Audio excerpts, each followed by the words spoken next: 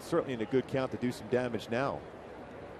Here's the next one, 3-1. He cuts at it and lifts it in the air down the side. Raburn is chasing in foul ground, has a play, and he ends up making the grab on that one as he ended up over by that side wall, and boy, he ended up flipping over that wall but held on to the baseball. Oh, what a nice play, a gutsy play by Raburn as he goes towards the line, knowing it's a low wall where you're going to hit it and flip over, still able to maintain control of the baseball, kept his eye on the ball, would know exactly where that wall was going to be, reaches over and falls in the stand area.